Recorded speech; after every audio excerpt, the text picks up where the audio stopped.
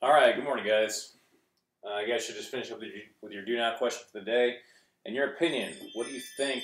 Sorry, do you think the overall increase of taxes helps or hurts the country as a whole? Explain your answer either way. So, I think the majority of people, their first thought when they think of taxes, oh, taxes suck, they're a bad thing. That's just more money that I have to pay to the government that I don't get to keep, whether it be income tax, tax that get taken out of my check, or whether it be, something like sales tax, or hey, I got to pay this much money for the item, then I got to pay this extra money to the government, and a lot of people don't like that. Some other people might argue that, hey, taxes can be a good thing because they go to pay for things like our fire department, our police department, go to fix roads, streets, pay for our military, things like that. So answers could really go either way. The most important thing is just kind of justify your answer either way. So whatever you guys have, make sure you have about 45 sentences. Make sure you get it written down. So today, we're going to be shifting gears just a little bit. We're going to talk about a couple different economic theories. So when I say economic theory, I mean that these are different ways of saying, hey, here's different ways to look at the situation. Here's a couple different ways to solve a problem. Like, okay, if the economy's not doing so well, what should we do about that? There's more than one plan that kind of comes to mind. People throw around the table a lot. So we're going to explore a couple of those today. So the first one we're going to discuss is something called classical theory. And once again, these are not all-encompassing definitions, just kind of giving you, kind of a straightforward idea of what they're talking about. So classical theory, this idea that the market is self-regulating. So this idea that, hey, nobody should have to step in and intervene at any point in time. The government should have to step in. It will eventually fix itself. So for whatever reason, if we say, oh, there's a problem, Walmart's charging way too much for TVs. So the government shouldn't have to step in and say, hey, Walmart, lower your prices, because if people aren't buying them, obviously, if people don't want to pay that certain price for that TV, then what are they going to do? They're not going to buy them. And so if Walmart realizes, hey, nobody's buying them, what is their response going to be? Oh, crap, we got to put them on sale. We have to lower the price. And so, once again, the market kind of fix that problem, because if Walmart wants to stay in business, they have to meet consumer demand. They have to lower those prices or offer something else that consumers want. So, classical theory, just the idea that, hey, nobody has to step in and fix anything. The market will eventually fix itself. The economy will fix itself. So then we have something known as demand-side economics. So, demand-side economics is the idea that if you increase consumer demand, this will help the economy through their spending.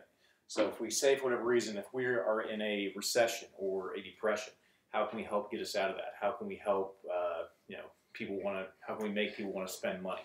So this theory suggests that, hey, if we put more money in the pockets of everyday people, just, average everyday citizens, then they're going to go out and spend that money. So if they spend the money, that means businesses are going to be making money. If businesses are making money, that means they can afford to hire more people. They can afford to keep people. And so if people have jobs, they have money to spend. And so it kind of gets the cycle going. Essentially kind of kickstarts the economy by saying, hey, here's some money to spend, go spend it, and it's going to help out the economy. It's kind of what we're seeing right now. People are throwing around this idea, or they're trying to get this stimulus package in place where, hey, we're going to give each person or each household X amount of dollars. Once again, the thinking behind that is, hey, if we give them the money, not only are they going to be able to survive and get by, but those are also going to help those local businesses out as well. So that's demand-side economics. And then we have this kind of different approach, something called supply-side economics, where it says if we lower the taxes and regulations on businesses, this will cause them to help the economy through their investments. And so with demand-side economics, it's saying, hey, let's put more money in the pockets of everyday people. Supply-side economics is saying, hey, let's put more money in the pockets of businesses and corporations. The thinking is, hey, if they have more money to spend, if they have more money in their pocket because they're not having to pay these extra taxes or not have to pay these extra fees for regulations or whatnot, they're going to have more money. If they have more money, that means they can afford to hire more people. They can afford to build a new factory, build a new location. That's going to create jobs. If you create jobs, people are going to have money to spend. And so once again, kickstarting the economy and getting the whole thing going. So demand side, supply side economics. It's basically two different ways of trying to solve the exact same problem. Basically asking the question, where should we put the money? Should we give the money to average everyday people, or should we put it in the hands of businesses and corporations? what's going to help get the economy going again.